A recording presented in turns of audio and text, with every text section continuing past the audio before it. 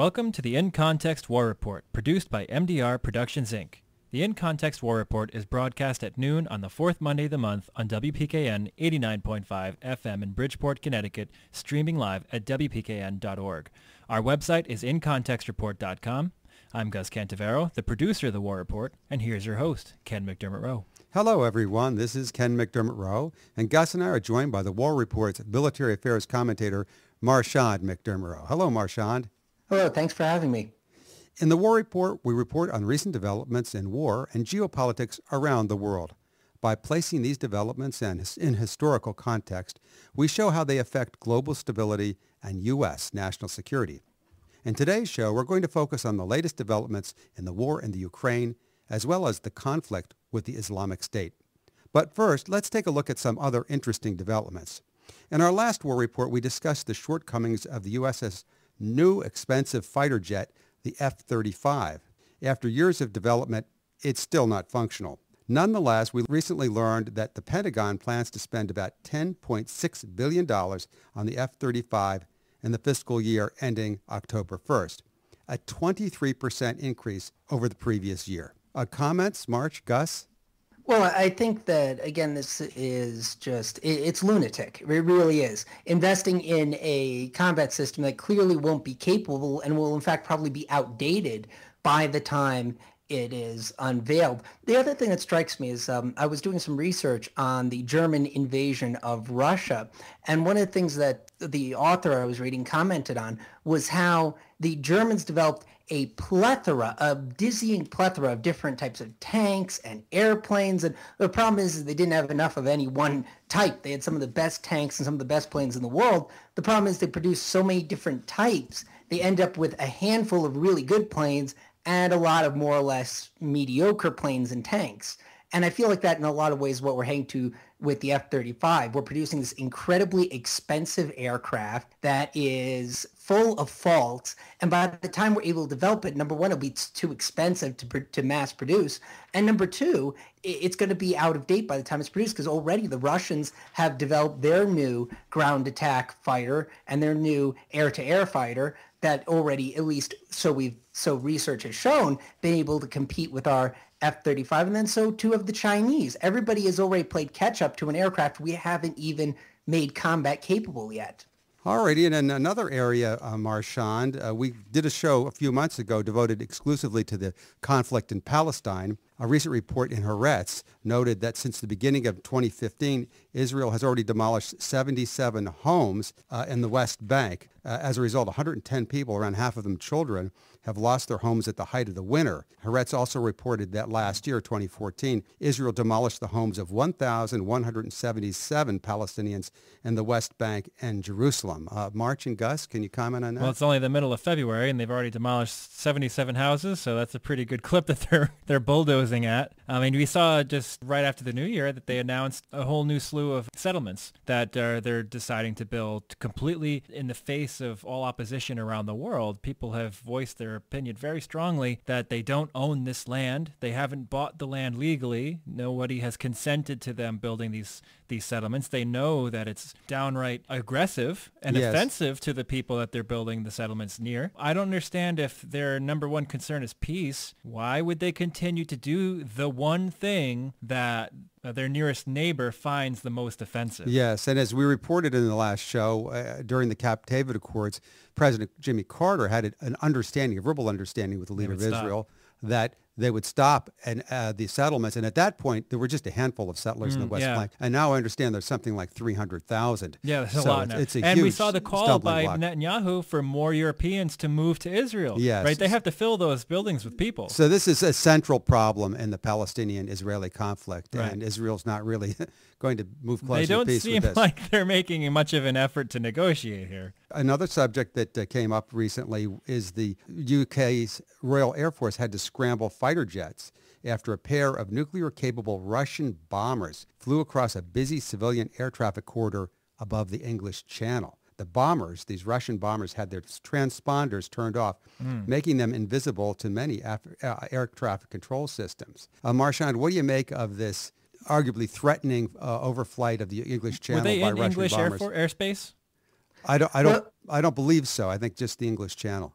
Yeah, from what I read, they had not entered English airspace. The thing Okay. that frustrated the English the most seemed to be the fact that they turned their transponders off, because Right. the whole purpose of the transponders is to notify civilian air Yeah. traffic controllers and Mm. civilian aircraft who are flying through the area don't slam into us. Right. But they turned them off. And I think part of that was a demonstration of force to the British, because the British have been very supportive of the Ukrainian government. Mm-hmm. They have been very supportive in terms of sending armored vehicles, as has been reported in a number of outlets, to the Ukraine. So I think part of this was an intimidation factor, showing the British government that, we can get bombers right on your coast, because it's a slight turn and you're over a major English city. The other thing, because the channel was fairly narrow, the other thing that's very important when examining this is Prime Minister David Cameron of the United Kingdom said, well, basically, we're not going to be intimidated by this. We're not going to give it the dignity of, upping our alert status, of responding to these flyovers of the English Channel. It is an intimidating show of force. There have been recent reports in the Associated Press and National Response Press that Britain is now opposing arming the Ukrainians. David Cameron's sort of, oh, we're not going to let this get to us, really belies the fact that he is worried, that it does worry the English people, because fundamentally, the Russians have a much larger military, much larger air force. Yeah. And the fact that their bombers can get so close before they're intercepted definitely sends a chill down the spine of a nation. And the number of sorties by Russian bombers and near flybys off the Canadian coast, off the U.S. coast, the Scandinavian coastline, Denmark, and the United Kingdom have really increased exponentially. In fact, we're looking at a much higher tempo, that probably one that we haven't seen since the Cold War. Yeah, Heathrow is one of the most busy airports in the entire planet. And for them to fly by England in that direct line of traffic between them and Europe with their transponders off is kind of a frightening And as situation. we previously reported, the Russians have subs stationed in the Caribbean because That's of right. their ally in Venezuela now. And we understand that they are cruising up and down the east Yeah. coast of the United States. Seems that their strategy is to just let you know they're there. Yes, yes. One of the things that is really, it's not talked about in the U.S. press, but it leaks out occasionally through intelligence sources, leaks out a bit in the foreign press, the fact the Russians have an intelligence post in Cuba, which they acknowledge having, staffed with some 2,000 some odd personnel. It's an intelligence hub. Their ships dock there to refuel Venezuela. Russian submarines dock there to refuel, and they make sorties up and down our coast. And I mean, this is not acknowledged in the U.S. press, but it's a very scary reality, because it means if we really decide to up the ante, they're pretty close to us. And much of our fleet is overseas. They really come within range of seriously hurting us.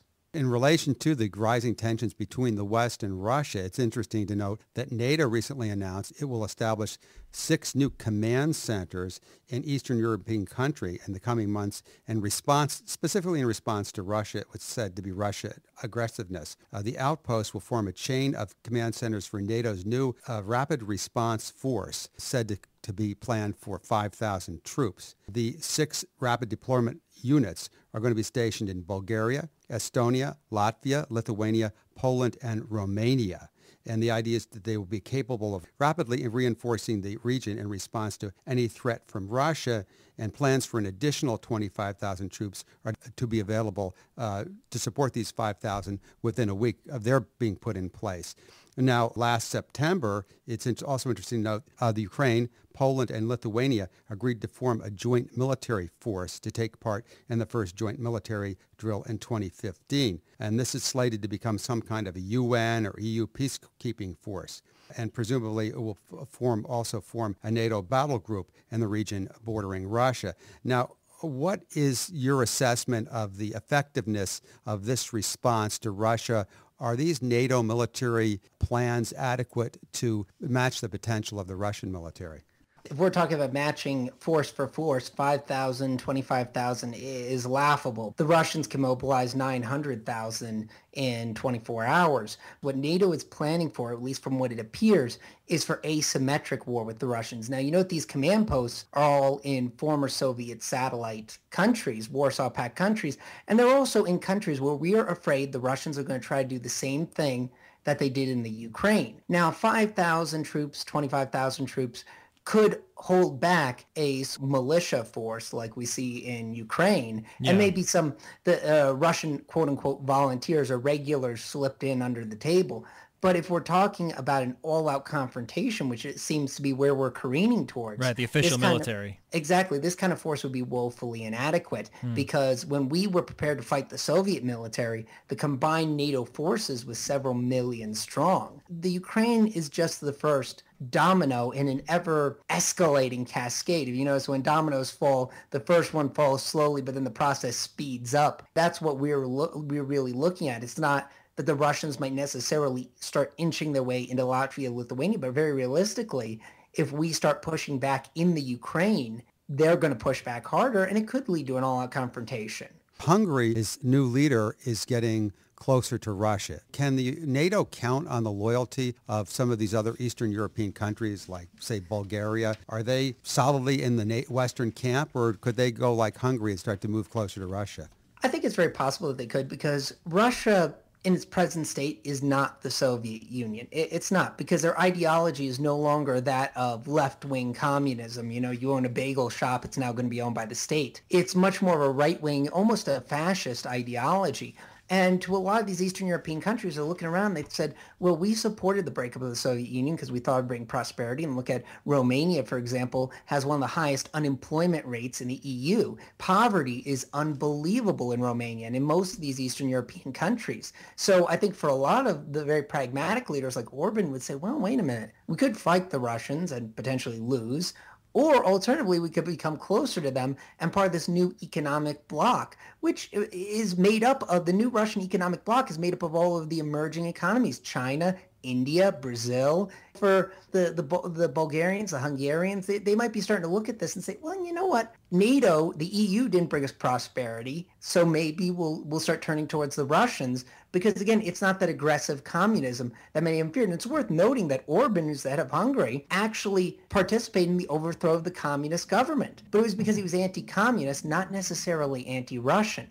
And I think that's why you're starting to see a pull more towards the Russian sphere. In terms of countries like Lithuania, Estonia, Latvia, you're seeing a much more militant right-wing response. In fact, I believe it was Latvia, they erected a monument to the Latvian SS. So what you're seeing is not so much a battle of ideologies, but rather of ethnic nationalists when it comes to those Baltic states, and a growing rise in neo-Nazis. Indeed, that's why the staunchest supporters of the West in Ukraine right now, it's sad to say, are neo-Nazis.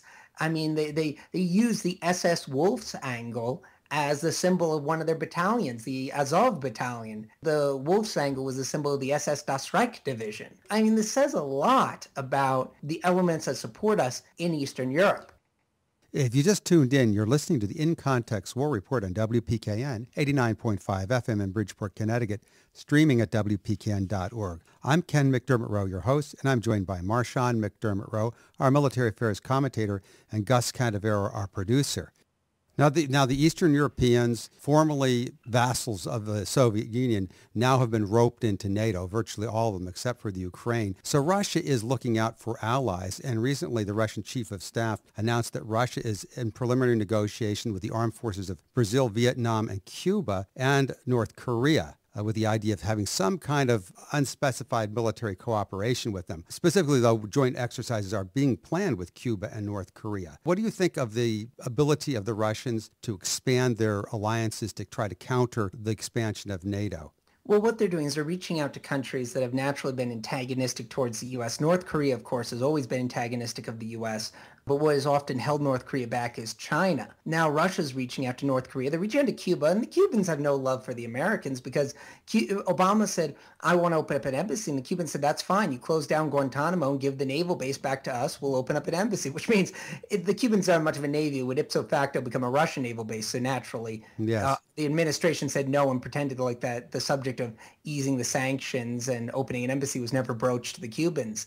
It was a report that was released in the Army Times, and I'm going back about a year or so, that said the U.S. military is no longer capable of fighting more than one large conflict at a time. So from the Russian perspective, if they have strong military assets in North Korea, in Cuba, I mean, imagine if war were to break out in Ukraine and Russia were to give the nod to North Korea, you can invade South Korea. We could take on the North Koreans, just not while fighting the Russians. And imagine if they were to do the same to the Iranians, or they were to allow the Cubans to harass us in the Caribbean, harass shipping and whatnot along our coast. This is a potent military threat. The Russians are playing our game. They decide you want to hem us in, we'll hem you in. How about Egypt, March? That's another place the Russians are making a move. General el-Sisi, who's now president of Egypt, is fighting an insurgency in the Sinai, which now the Sinai is ipso facto controlled by ISIS. They call themselves the Sinai Province, and they're also fighting ISIS in Libya on their other front. They've asked the Americans for attack helicopters. They've asked the Americans for military aid, and President Obama says, no, we're gonna instead help the Saudis out, who also fund ISIS. It's a little backwards logic, but okay. On the same vein, though, Egypt now is looking towards other allies, and Russia's seen an opportunity. President Putin, not that long ago, earlier in the month of February, traveled to Egypt to meet with President el-Sisi and to offer him things like building nuclear power plants to bring power to Egypt, to bring electricity, which from a geopolitical standpoint is brilliant, because now all of the Egyptians are going to say, well, I have electricity now thanks to the Russians, so let's support the Russians. And then, of course, he can promise things like military advisors, arms. One of the things he has asked for in the past is a naval base in Alexandria, a second naval base on the Mediterranean. We've really blown an opportunity by cozying up more with the Saudis and the Gulf states. We've really blown an opportunity with Egypt, which is, strategically speaking, one of the most important players in the region. Now, NATO's confrontation with Russia brings us to the conflict in the Ukraine. And as reported, the elected pro-Russian Ukrainian government was overthrown about a year ago in a U.S.-backed coup. Soon thereafter, the ethnic Russian community in eastern Ukraine revolted and has attempted to set up a separate republic. The separatists are backed by Russia, while the government in Kiev receives aid from the United States. Some hope for an end to the fighting emerged recently when the Germans, French, and Russians brokered a ceasefire at a conference in Minsk. Marchand, what is the present state of the conflict in the Ukraine? It's clear the peace treaty has completely fallen apart, for lack of a better term. The recent fall of Debaltseve demonstrated the weakness of the Ukrainian army. The Ukrainian army, which had about 5,000 to 8,000, we're not entirely sure, troops in Debaltseve, collapsed. They completely collapsed. And President Poroshenko said, oh, well, it was an organized withdrawal. We planned it. But in an interview, a journalist from Agence France Presse traveled and met with the retreating Ukrainian troops. And they said it was anything but a strategic withdrawal. Most of them said they didn't know that they were retreating until they saw all their tanks leave. Many said that they'd been abandoned by their officers. And around close to 2,000 Ukrainian troops left, which also leads one to wonder what happened to the rest of them. It was a major military catastrophe for the Ukrainian army. So the situation on the ground is very, very tenuous. But that's precisely why on February 19th, President Poroshenko reached out to first his security cabinet, which was headed by led by the former president Alexander Turchinov and current Prime Minister Arseniy Yatsenyuk, and said, we want to request to have either a UN peacekeeping force or fail that an EU peacekeeping force in the east, not only to secure the border with the rebel-held area, but also to secure the border with Russia, which is obviously something the Russians aren't going to agree to. They're basically inviting in NATO. Are the Kiev government troops in control of a significant part of eastern Ukraine? They do control a significant portion of the Lugansk province and a portion of the Donetsk province, but they're out of rebel-held territory at this time. The front line, it seems to have stabilized, although now there is concern that the rebels are beginning their advance in the city of Mariupol, which is on the Sea of Azov. It's in that little inlet between Ukraine and Crimea. There is fear that the rebels will begin advancing outward there, but for the time being, the front line is secure. And Debaltseve was very significant because it was a thorn that jutted into the side of the rebel republics. By securing that, they've secured a strategic front line. And so that seems to, for the time being, have stabilized. But the Ukrainian army right now is in no position to launch a counterattack, because right now the only ones who seem to be fighting are the militant neo-Nazi battalions of the Azov battalion in the right sector. The head of the right sector, Dmitry Yarosh, said that his movement rejected the Minsk peace deal and that their paramilitary units in eastern Ukraine would continue active fighting according to their own plans. I followed in real time as much as I could from the moment that the ceasefire went into effect at midnight Ukraine time. And almost immediately there was shelling in Donetsk and Lugansk. Of course, the Ukrainian army claims the rebels shelled their own territory. And, who's to say? I mean, everybody's probably a little Machiavellian at this stage. But the fact is that there were large elements of the Ukrainian force, the right sector battalions, who said they weren't going to observe the ceasefire. So, I mean, the thing was doomed from the start. When we look at the situation on the ground right now, it's hardly surprising that the fighting has continued. But what is the most surprising is the very rapid disintegration of the Ukrainian army. One wonders about the morale of the Ukrainian army. If I were from Kiev, I wonder if I would want to be drafted and sent to fight in eastern Ukraine. There are a lot of young Ukrainians that are trying to dodge the draft. Why are we fighting? Right. Why are, clearly the West doesn't have an interest in backing us up. We're fighting a futile war against a power that's much stronger than ours. And, really, do I care what goes on in Donetsk? Well, let's sum up the situation. All right, you've got the East, which is determined to fight back because they feel like they're abused by the West. The West has a government that's completely illegitimate. That's the product of a United States-backed military coup that the people really don't believe in or ever voted for or want. The people don't want to fight in the war because they feel like they've got nothing to gain by it. This is a situation that just needs to stop. And also, the people in the Ukraine are suffering a very significant decline in their living standards. It's reported the IMF just approved loans to the Ukraine, which will be used not to build highways and bridges. It's going to be used to finance the war in the East and to service existing debt of the Ukraine.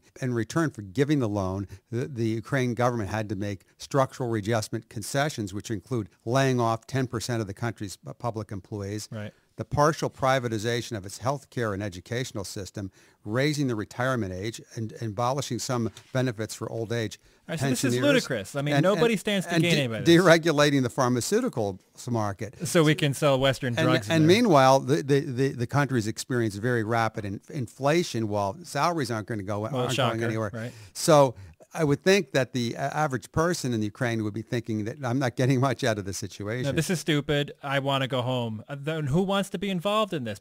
The only people in Ukraine right now who seem to be willing to fight to the death over this are your militant neo-Nazis. Now, the United States is undertaking some response. General Ben Hodges, the U.S. Army Europe commander, announced that a U.S. battalion will start training Ukraine troops in Ukraine, fighting separatists in southeast Ukraine. Hodges said, quote, "We'll train them in security tasks, medical tasks, how to operate in an environment where the Russians are jamming communications, and how to protect themselves from Russian and rebel artillery." This deployment of U.S. troops to the Ukraine is opposed by both Russia and the EU, who agree that there can be no military solution to the Ukrainian crisis. Are these troops going to make a significant difference in the military situation? Is it just a way to get U.S. troops on the ground in the country as an excuse for perhaps a larger deployment? What do you think, Marshawn? I think part of this is trying to intimidate the Russians, trying to up the ante, as it were. And certainly now, especially with the Ukraine asking for EU troops, they know that that UN peacekeepers will never be approved because Russia will veto it, or Russia will make conditions that neither the US or the Ukraine will ever agree to. The only alternative becomes EU/NATO troops. And it would be very easy to begin moving these troops a little closer to the front lines like we've done in Iraq. Now, the Germans and the French seem to be ambivalent about U.S. policy in the Ukraine. On the one hand, they're part of NATO. On the other hand, they don't want war with Russia, and they were the ones who brokered this Minsk peace conference where the ceasefire was arranged with the Russians. What do you think the Germans and the French are going to do as we move forward? It's tough to say because right now there are some sources in Germany that are saying the German government's attitude is that they no longer oppose the supplying of arms because they feel the peace accord has failed and they don't know what else to do. But it's a long jump to say they no longer oppose sending arms to that Germany will send its own troops. Certainly we'll have no trouble dragging the Poles, the Latvians, the Lithuanians, and the Estonians in with us. But as for the Germans and the French, I mean, one has to remember that for us, World War II is a distant memory. But for Germans, there are people alive in Germany today who remember the siege of Berlin. They remember the last time the Red Army was in Germany. And they don't want to see that again. And moreover, the largest growing party in Germany is Die Linke, the left, and they're pro-Russian. And then meanwhile, the fastest growing party in France is the National Front. They're right-wing, and they are opposed to war with Russia. If we're going to look at this situation, it will probably be predominantly an American slash Eastern European intervention. I think I would have a hard time imagining European troops getting involved in this in a significant fashion. I think it would be kind of like one of those token, there's like the German communication officer mixed in with the American unit just to make the showing of the Germany, the 5 French guys who show up. But I think this is going to be a mostly predominantly American-backed operation. It seems like both the Russians and the Americans are trying to achieve their political objectives. For the Americans, it is to rope all of a united Ukraine into NATO. And for the Russians, I'm not clear. Is their objective to support the separatists and have an Eastern Ukraine that's not part of this NATO Ukraine? Or would they really like to see a pro-Russian government back in Kiev? Best of all possible worlds for the Russians would be a pro-Russian government in Kiev. But I think even then, what the Russians desire is a buffer zone. When we look at Russian history, when we look at World War II in particular, why did Stalin grab as much land as he possibly could in the Pacific, in Europe? It was because what he wanted was a buffer zone to ensure that Germany and that the West would never invade Russia again. And let's go back even further. During the Great Game, when the European powers and even the Americans, when everybody was grabbing for colonies, we grabbed the Philippines, we grabbed parts of China, Japanese grabbed parts of China, the British and the French and the Germans were grabbing bits of Africa and India and whatnot. The Russians focused entirely on countries on their border. They tried to invade Afghanistan back in the 19th century, but the reason was because they were afraid the British were going to invade and control Afghanistan, use as a route to invade Russia. And similarly, the Crimean War was fought over controlling Russia's buffer zone. They spent most of their time during the Great Game fighting the Turks because the Turks were on the Russian border. They weren't interested in colonies in Africa. It has a lot to do with geography.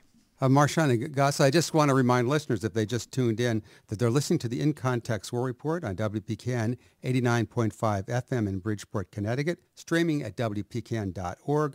I'm Ken McDermott-Rowe, your host, and I'm joined by Marchand McDermott-Rowe, our military affairs commentator, and Gus Cadavero, our producer. The show is broadcast on the fourth Monday of the month at noon, and to download a copy of the show and sign up for podcasts, visit our website, incontextreport.com. Shows are also available through iTunes and archived at WPKN.org and Radio for All. You can watch our videos on the In Context Report YouTube channel, like us on Facebook, follow us on Twitter, and you can write to us at ken@mdrtalk.org. As we've talked about before, during the Cold War, the Soviet Union and the United States had sort of a stability, mutually assured destruction prevented an all-out war, and we sort of respected each other's spheres. We didn't invade Eastern Europe, and they didn't launch an attack on Western Europe.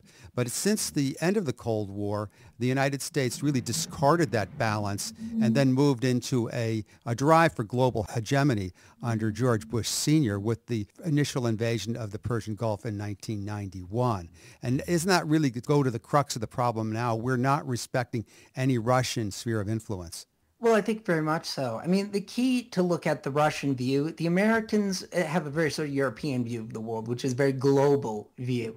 But the Russians view the world in concentric circles, if you will, emanating from Moscow, from the Kremlin at the center, Russia at the center, and then radiating out, kind of like how the medieval world viewed Jerusalem as the center of the world. Because all of this stems originally from the Mongol invasion of Russia when they were obliterated by an invading power. And ever since then, they've just been constantly invaded by outsiders, whether it was the Mongols or the Ottomans or the French or later on the Germans. Of course, during the Russian Civil War, a coalition of 12 nations, which include the United States, Japan, Great Britain, Italy, amongst others. Their paranoia, if you will, is rooted in their history. And this paranoia doesn't go away because we're circling them in again with NATO, with these command centers, with our military bases. We're again hemming them in. And in the Russian mindset, this plays into their historical paranoia. Now, Marchand, and Gus, I'd like to turn to another important conflict. That is the Western conflict with the Islamic State. And in the recent weeks, there have been important developments in the war in Iraq, especially in Anbar Province, including an attack on a very important air base and the capture of a significant town, al-Baghdadi. Could you talk about the developments in Iraq in the war against the Islamic State? This was something I predicted a long time ago, was that there was no way our airstrikes were going to be enough to stop the Islamic State. I mean, they have a tremendous amount of momentum. They've learned to evade our airstrikes. And we don't have enough firepower on the ground. And certainly the Iraqis and the Syrians don't have enough firepower on the ground by themselves, even with Iranian Hezbollah, and in the case of Syria, Russian advisors. They don't have enough to completely turn the tide. So what we're seeing is ISIS is still advancing, just at a slower rate than they were before, but they're still advancing. They now control almost all of Anbar Province, with the exception of Al-Assad Air Base, where there are about 300 Marines training Iraqi troops. Now, the significance here of the advance towards Al-Assad Air Base is that it's putting American troops directly in the line of fire. One of the things that always strikes me as odd is the fact that we think it's a good idea to antagonize the Russians while basically ignoring the fastest growing threat in the Middle East, which is ISIS. Because right now also they have advanced very strongly in Sinai. They regularly have launched attacks that kill 20, 30 Egyptian soldiers. They killed an Egyptian general not that long ago. And they declared Sinai the Islamic State province of Sinai. Now they're starting to take over parts of Libya. So when we see that map that's always presented on the mainstream media outlets showing just parts of Iraq and Syria under their control, it's really much wider. And that's why just to paint them as any old terrorist organization is to ignore the real threat that they are, which is a large military force controlling a very large landmass. Well, they're very decentralized, so anybody can join it. And to say like they're in Libya or they're on the African continent, I mean, it's not that they like it was the Blitzkrieg. They launched out their borders westward. It's just that little pockets of supporters or sympathizers join forces with them, and now they've opened up a new front someplace else. I mean, it's more like a virus spreading than a battlefront. There's a very important concept in the Middle East called bay'ah, which is to give your allegiance. When you give your allegiance, even if you're a small group, that it's decentralized in the fact that it's many, many small groups. But once they give their bay'ah, it means absolute loyalty to Abu Bakr al-Baghdadi. So if he says jump, even though your organization is in Libya, you do exactly what he says because you have sworn allegiance to him. They wrap themselves in the banner of Islam and, jihad and everything. But the fact is that it's much more of an Arab-centric, almost Arab nationalistic type movement. They're wiping out non-Arabs, even though they're Muslims. They're wiping out Shiites. They're wiping out Christians, basically anybody who could oppose them. But they're gaining momentum largely because they're viewed amongst a lot of Arabs as an anti-Western force. And that's why a lot of nominally former secularist entities like Ba'athist, many of the ISIS commanders and governors are former Iraqi generals, former Iraqi governors who were smoking and drinking with Saddam Hussein. To quote Fox News, actually, they said that, smoking and drinking with Saddam Hussein, and now they've joined ranks with these militant Wahhabis. And in fact, excuse me, if I can just give some background, Marshawn. The Islamic State's roots was that they were the leading Sunni opposition to the American occupation in Iraq. Now, the situation in Anbar Province, can you talk about where is that in Iraq and how significant is it that the Islamic State's making advances there? Anbar Province is a large swathe of the western Iraq that borders Baghdad. It consists of a couple major cities. Al-Baghdadi was a decently sized city, but Fallujah, probably most importantly, where the U.S. fought a very bloody battle to subdue what was then Islamic State in Iraq, ISI, before it became ISIS, and then before it became the Islamic State. This area is home to a lot of very important Iraqi Sunni tribes. It was nicknamed the Sunni Triangle during the war.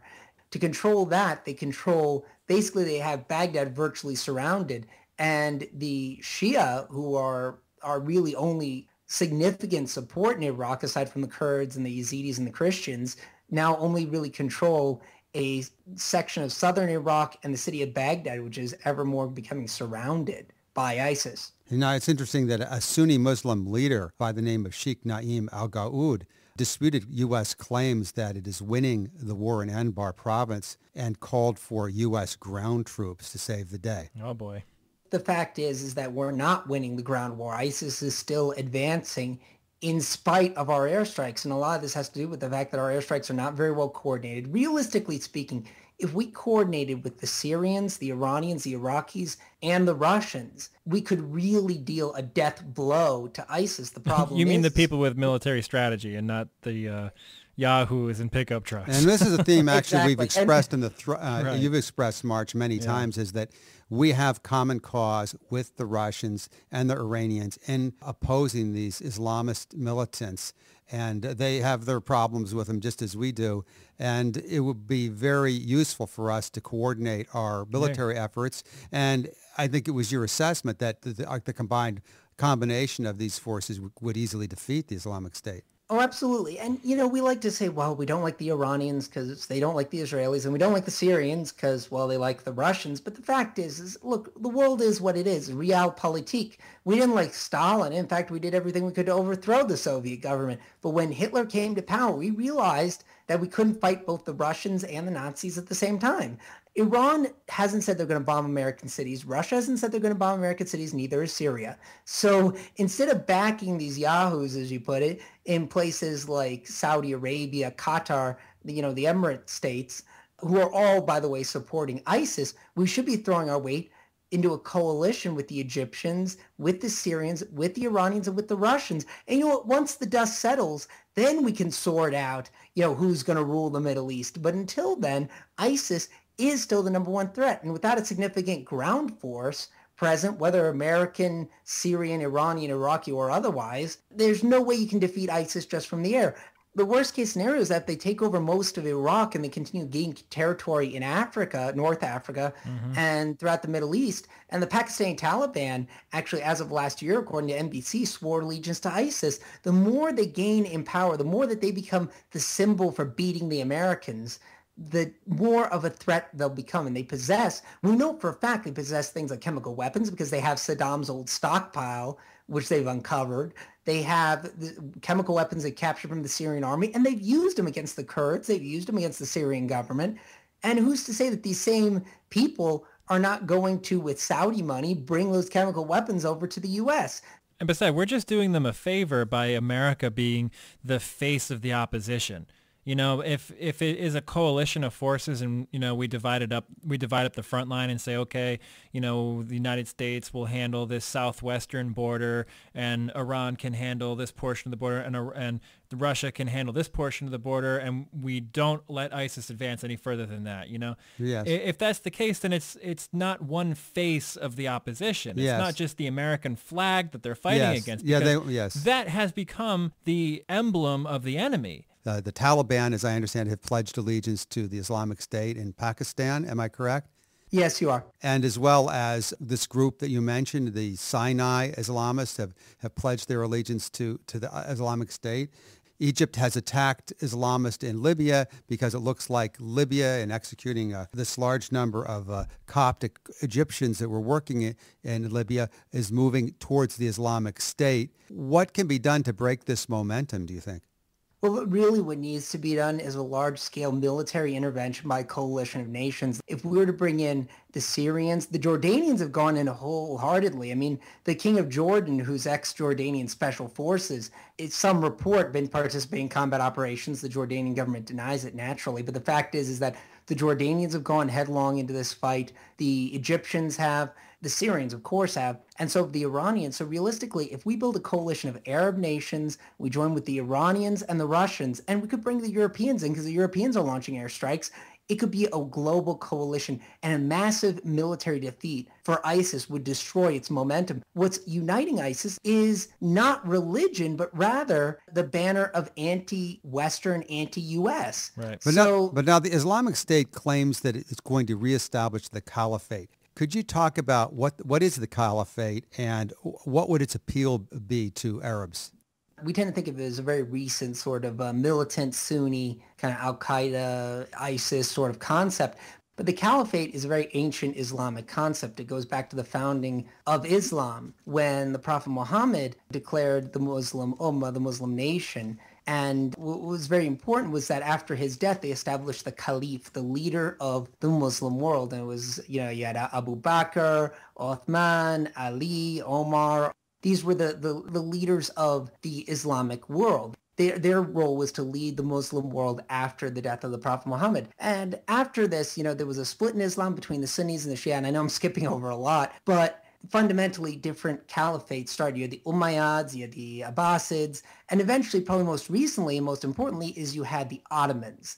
The Ottomans were a very modern Islamic state. And so too were the Abbasids. I mean, Baghdad was the center of science and medicine in a time when the rest of the world was in virtual darkness. The caliphate doesn't mean in Islam a militant Wahhabi understanding, an Al-Qaeda understanding of Sharia law. The caliphate is supposed to represent a united Muslim nation. That's really what the Ottoman Empire represented. And the Ottoman Empire collapsed in 1924 at the end of World War I.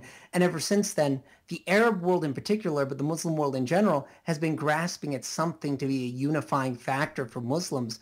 I think that's one of the reasons why so many Muslims had originally liked the idea of restoring the caliphate, because they thought, oh, this is going to unite the Arab world, this is going to unite the Muslim world. And then they were so alienated by what ISIS is doing, which is why every single reputable Islamic leader has come out. And whether it's from Al-Azhar in Egypt, the Islamic Council there, or in Mecca or Medina or in Qom in Iran, they've all come out and condemned ISIS because it doesn't represent what to Muslims is a true Islamic state. Because a true Islamic state is supposed to represent modernity. It's supposed to be progressive. It's supposed to represent unity for the Muslim world, not persecution and medieval interpretation of Islam. If you just tuned in, you're listening to the In Context War Report on WPKN 89.5 FM in Bridgeport, Connecticut, streaming at WPKN.org. I'm Ken McDermott Rowe, your host, and I'm joined by Marshawn McDermott Rowe, our military affairs commentator, and Gus Cantavero, our producer. And with regard to the different factions of Islam, I'd like to point out that we devoted a whole hour in which Marshawn led us through not only the history of Islam, but all the different factions and how they play into the various conflicts around the world. That show is archived on our website. In that show, as I recall, Marshawn, you stated that probably the most practical unifying force in the Arab world is religion. So in a sense, the Islamic State is headed in the right direction historically, isn't it?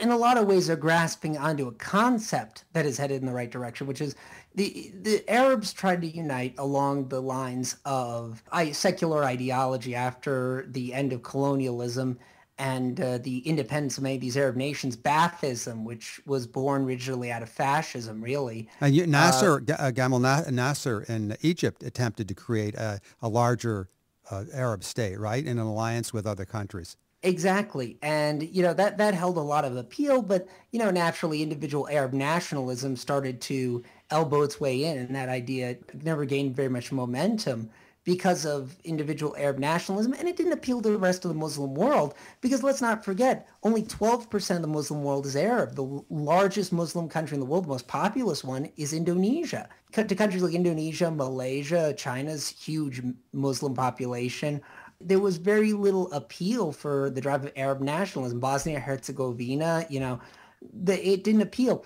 But the idea of a caliphate is still something that beats in the heart of Muslims, because they would like to see Islam and the Muslim people united under a banner of justice, a banner of unity, a banner of strength. But I would be hard-pressed to find any reputable, and I emphasize reputable because anybody can call themselves a scholar and be completely ignorant of the religion, but every reputable scholar supports the idea of an Islamic State, but not the kind that ISIS is presenting. That's why the idea has a lot of momentum in the Muslim world, a united Muslim nation that includes Sunnis, Shia, that includes Ismaili, and all these other sects, holds a lot of momentum. But what ISIS has done and what ISIS is doing is destroying the momentum of the idea of a caliphate because of the barbarity of their regime, which in every sense is anything but Islamic in the true sense of Islam, even though they wrap themselves in the banner of it.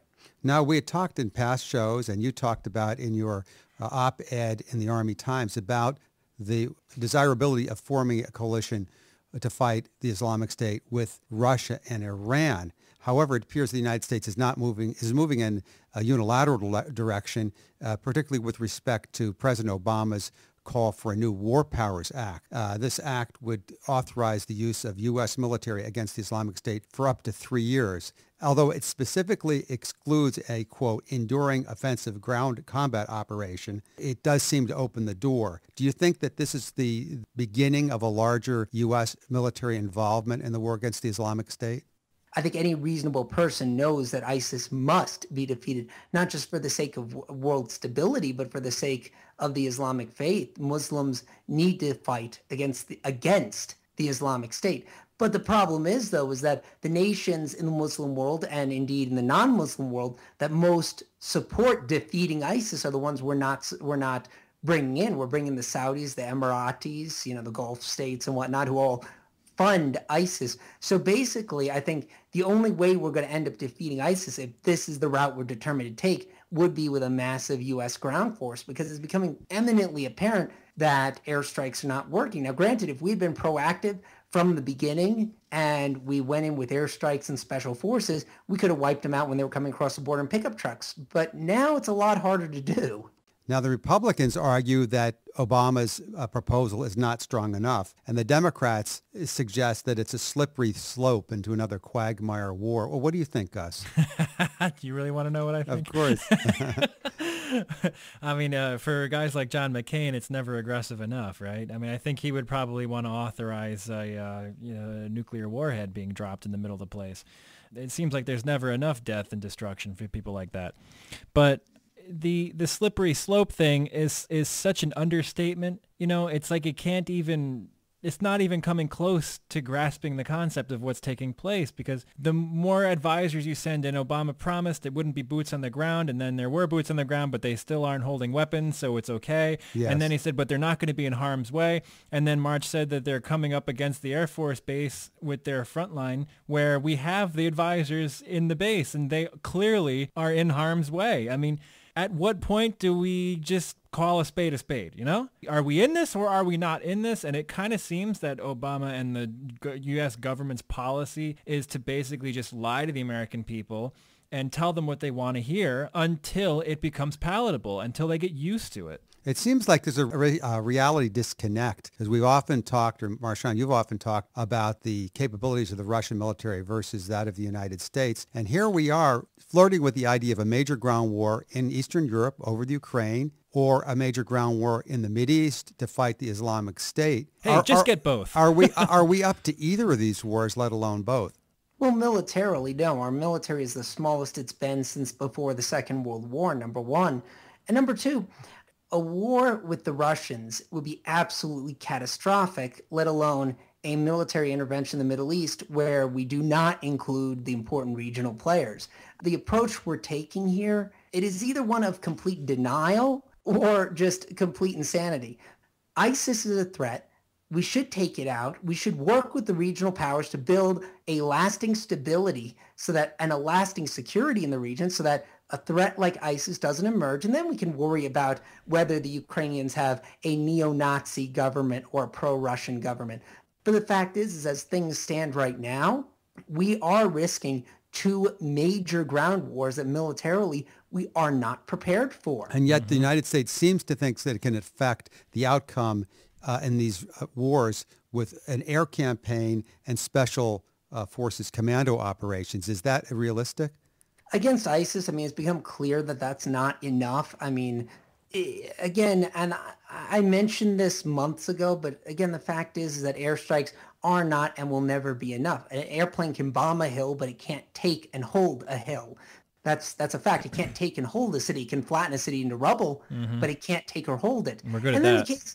And then you look at, well, that didn't work against ISIS. So how is that going to work against the Russians who have an army, a real army, as opposed to, ISIS's army is a threat, but they're not conventional, whereas they're not as modern, whereas the Russians actually possess a thing called an air force and a navy, the S-400 surface-to-air missile system, the S-300 surface-to-air missile system. There is no way on earth that we can take on both these entities at the same time, let alone taking on the Russians would be a bad idea in of itself, let alone taking on the Islamic State and the Russians at the same time. And beside, our military needs a break. We need a rest, and we need a chance to retool our strategies and our equipment. You can't just pull out of one engagement and just go right to the next. Morale, I would think, must be affected by, for example, Afghanistan. We've been there for, almost 14 years now. Yeah. And essentially, we're withdrawing in a situation where the country's going to likely fall to the Taliban after we leave. It's going to be a replay of Iraq. And the thing is, everyone now, almost everybody, recognizes that Iraq was a blunder.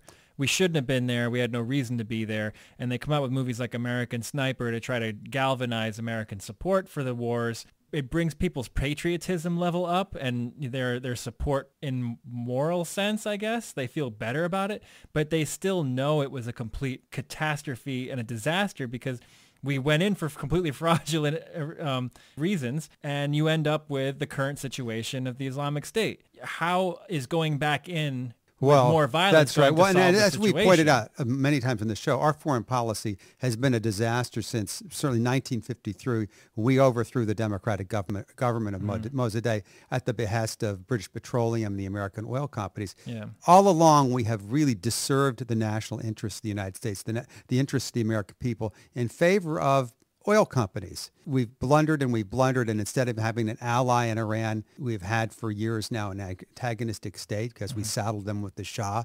And we seem to keep making wrong decisions. And one of the reasons why we do this show is to try to educate people about the history of the American foreign policy and military policy and show how we've made really serious mistakes. We can't undo history, but we can change foreign policy, and we can have a policy which we better serve the national interest. And it's every time I listen to an interview with another whistleblower from the State Department over the last 15 years, it always seems to have a recurring theme. Nobody around them gave a damn about what the country was actually like. You know, what it was like to live there and what the people wanted. It was always what they projected onto them. Yes. So they projected onto the situation that Saddam needed to be taken out, and then we would de-Ba'athify the country and hand it over to, and that everything would work itself out. But those are rationalizations for preconceived notions, for a predetermined goal, which, as we know from stories about the Bush Jr. administration, that he and Cheney were poring over maps of potential Iraqi oil fields from the first time they came into office. Yeah. And of course, this isn't a Democrat or Republican issue. It's not a conservative or a liberal issue. The interests of the United States should come first, not the interests of corporations. Well, we know it isn't a Republican-Democrat issue because the policy hasn't changed from Bush to Clinton to Bush back to Obama. Right. It's still a complete policy of lunacy where nothing makes any sense. It's just a constant a backstab after another. Well, it makes sense if you want hegemony over the natural resources of the planet. Right. If your policy is catastrophe, they're doing really well. Well, they think that it makes sense because Afghanistan, we were going to control the pipeline from the former Soviet republics down to Pakistan. In Iraq, you have huge oil resources. And of course, the Iran, as General Wesley Clark showed, is the ultimate goal of our present military expansion. And Iran has the largest combined oil and natural gases resources in the world, with a possible exception of Russia. So it's always been about grabbing these resources. We are still a democratic nation. The American people need to wake themselves up because nobody can do it for us. Nobody can shake us. And if we don't wake up ourselves up soon enough, it may be too late by the time the body bags start coming home from whether it's Ukraine or from the Middle East, or when there's a major terrorist attack here. It'll be too late for us to wake up and say, well, geez, maybe we shouldn't have backed Saudi Arabia and the Emirate states who sponsored terrorists to hurt us. Maybe we should have made friends with the Syrians, the Iranians, and the Russians, This whole crisis is completely avoidable if we, as the people, stand up for our republic, for our national dignity, for our national security and national well-being. We can't leave it to the likes of these wealthy congressmen who don't have sons and daughters on the front. We have to take the future in our own hands, because if you can't trust your politicians, who can you trust? You can trust yourselves. If you can't trust your media outlets, you can trust yourselves. Marshawn, that's it for this edition of the In Context War Report. Thanks very much, Marshawn and Gus. The In Context War Report is broadcast on the fourth Monday of the month at noon. To download a copy of this show and sign up for podcasts, visit our website, incontextreport.com. Shows are also available through iTunes and are archived at wpcan.org and Radio for All. You can watch our videos on the In Context Report YouTube channel, like us on Facebook, follow us on Twitter, and write to us at ken@mdrtalk.org. On behalf of In Context Military Affairs commentator Marshawn McDermott-Rowe, producer Gus Cantafaro, this is your host, Ken McDermott-Rowe. Thanks for listening. See you next time. See you. See ya.